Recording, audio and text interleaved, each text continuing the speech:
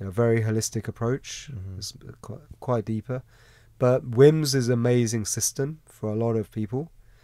It just doesn't work well for everyone because definitely not. It needs to be customized. I think that needs to be spoken about a bit more. Yeah, because Wim speaks about it with such passion and just unapologetic nature, which he is, and it's the reason it's taken and reached the mainstream so quickly. That's amazing. Which has done so much, right, for people, and the cold as well, and that relationship people have with stress, and creating their own to overcome it, to rewrite that story. What would you say are the drawbacks of the Wim Hof Method and what people should be understanding before they even go into something like that?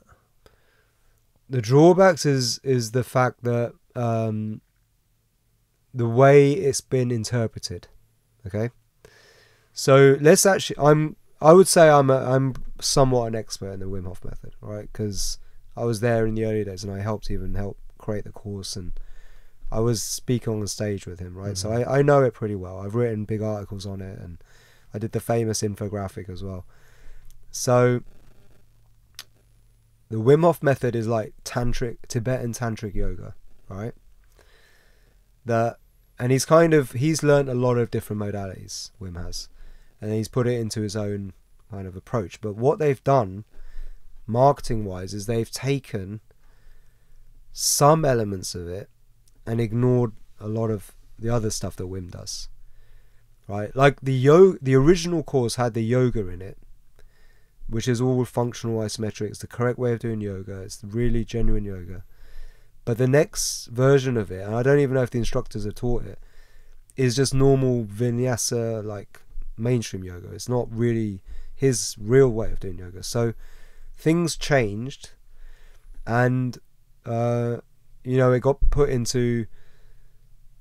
it got too simplified, a bit too simplified, and it's great. Well, 3 rounds of breath, 30 times.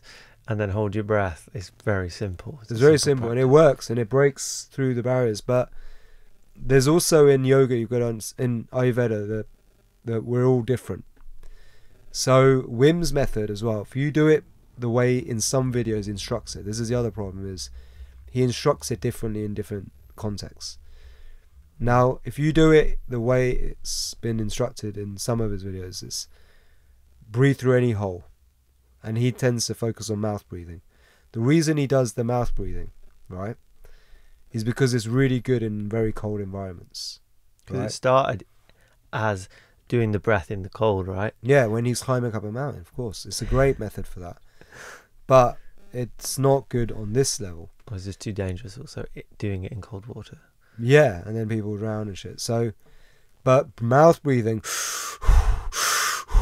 Right, what that does is it creates a lot of sympathetic activity. You get heat, you get adrenaline pumping through, right? Even cortisol. It's like a stress inducer, right? Which is okay. It's like you produce a bit of adrenaline by doing it.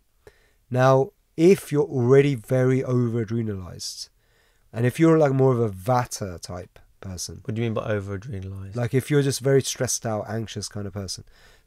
So in the Ayurvedic system, there's like 7 different character profiles, and one end of the scale is the Vata, extreme Vata people who are very airy. They live in the clouds.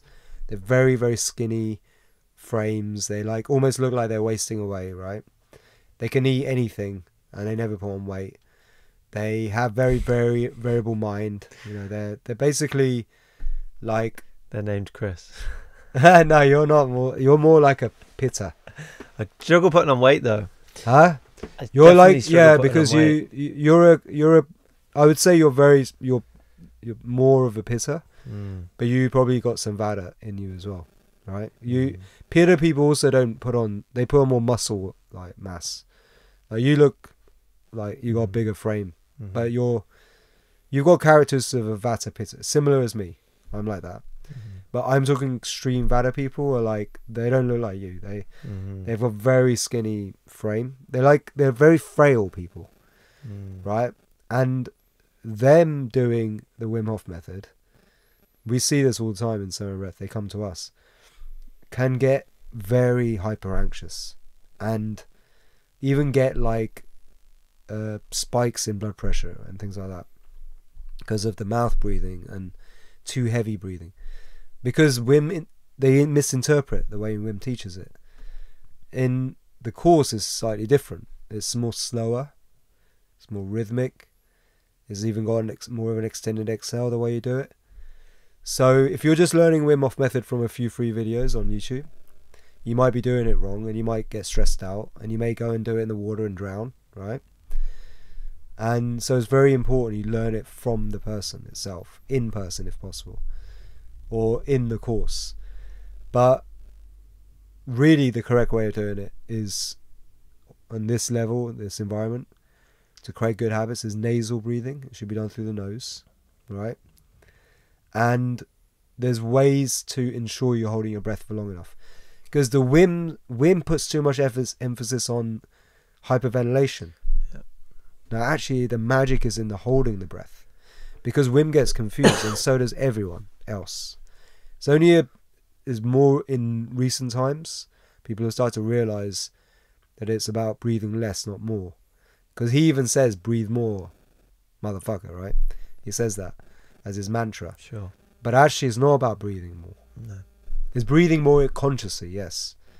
But he doesn't say that. So it's a mistake. It's that mistake I spoke at the beginning, is that hyperventilation doesn't get you more oxygen to the system, right? It's the CO2 that does.